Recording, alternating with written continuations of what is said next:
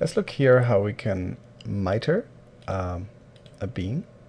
In this case, it's 2 steel beams that are going to be properly cut at the corner. And I'm going to show you 2 techniques how you can do this. Alright, number 1. Here's my beam as I got it from the warehouse and made it myself, basically. This, of course, is easy to do with any kind of rectangular cross-section. Since we have a wide flange cross-section, it's a little more involved. So what we're going to do here is we're going to make a copy. Oops.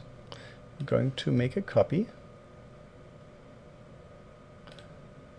And we're going to rotate the copy. I'm going to place the copy exactly where it's going to end up, right here. Now, of course, you would never build this like that. You would nicely cut everything, and so that's what we want to do. But by placing the second copy, we can now use intersections as guidelines, which is actually very useful, because now we can go ahead and say, I want to go from here to there, all the way down and back to there, and then of course back up to here, so that we know what our clipping plane or our cutting plane is going to be. So now at this point I can remove one of them, because now I have my plane here.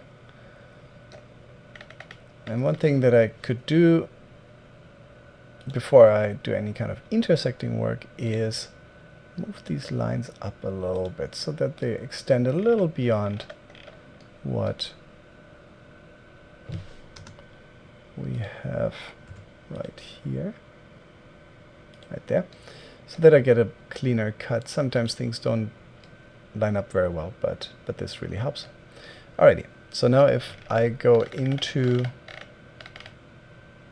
the situation here, if I were to right now just highlight this beam and say right click, intersect faces with model, then it would intersect, but the intersecting line would be created on top of the beam, which is not where I want it. I want it inside this grouped object right here. So I'm going to double click on my beam so that I'm in group editing mode.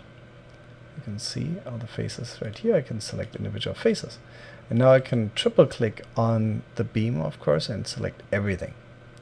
Then I can right click, intersect faces with model, which will intersect with the cutting plane that I created earlier. And what's really useful is that this line will be created now inside the context of this this beam. Now I can go back out. I can get rid of my intersecting plane.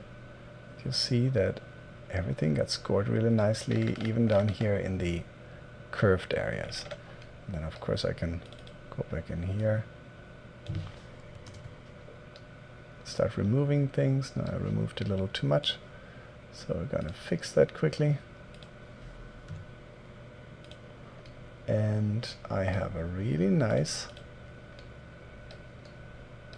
mitered beam right here.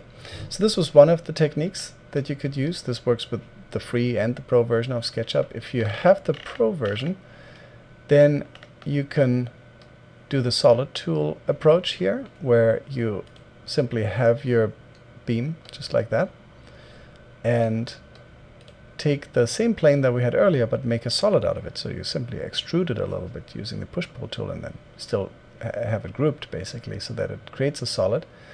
You can always double check whether it is a solid if you go to Entity Info, highlight the group, and if it calculates a volume, you're good.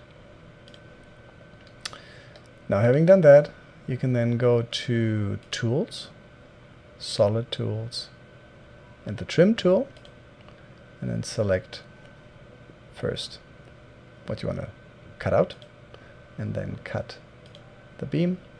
And then when you're done with that,